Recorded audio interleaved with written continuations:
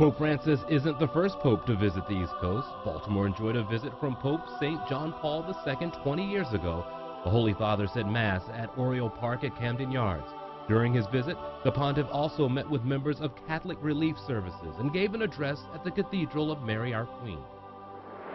Before we leave you, here's another look at the major events happening during the Holy Father's visit. His trip kicks off Wednesday when he holds midday prayers with the bishops, including Archbishop Lori. On Thursday morning, Pope Francis will speak before Congress, followed by a visit at Catholic Charities. He then heads off to New York City, where he'll address the United Nations on Friday morning before holding Mass at Madison Square Garden. On Saturday, the pontiff will say Mass at the Basilica before visiting the Festival of Families. Then on Sunday, Pope Francis will say Mass to an estimated 1 million people on the Benjamin Franklin Parkway. Music will play a starring role in Washington, D.C. during the Pope's visit. And for some Maryland musicians who will share the stage with the Pope, they're hoping to hit every syllable, every note just right. 11 News' Kate O'Mara sits in with the Papal Mass Choir as they got down to work.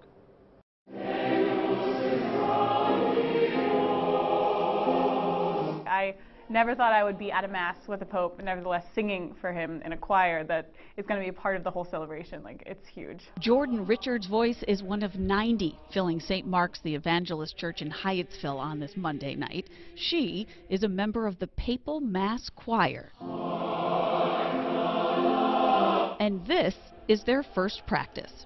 Something you can explain, you know, it's very important for me. The choir is one of 5 that will sing at the Mass during Pope Francis's visit to Washington, D.C. in September. I want to see the Pope, you know. I want to see him, even though I am very far away from where he is, but just to see him, to feel like he's next to me. They will be accompanying His Holiness, singing pieces by Aaron Copland, as well as 19 new compositions, many by regional composers. I think it's really special that we're getting to share that particular composition on the morning of the Mass, kind of as our contribution to this celebration of the Americas. While the music represents the host and the visitor, choir director Thomas Staley says the choir represents the diversity of this area. These singers were chosen from 330 who auditioned back in May and who have committed to a rigorous rehearsal schedule and lots of homework too. We're really on a journey now that is going to take us to that day. But this choir isn't thinking of that day as a performance. For them, it is a prayer for and with the Pope through music. It has a way of reaching a person's soul, a heart. I mean, we all know something that is sung is very different if it's just spoken. Imagine if all you did on a birthday is say, happy birthday to you, happy birthday to you. But when you sing it, it transforms it into another thing.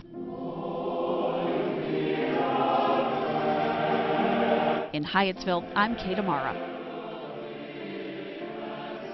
Here's something to look out for. This will be an outdoor event, so no ceilings, no walls. The choir members won't really be able to hear each other, so the director has organized them into small groups. You'll see them right around the altar just so they can hear. Thank you for joining us for this special edition of 11 TV Hill, Preparing for the Pope.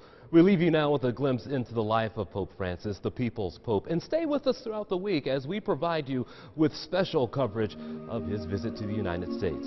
Thank you, everyone. I'm Jason Newton for 11 TV Hill.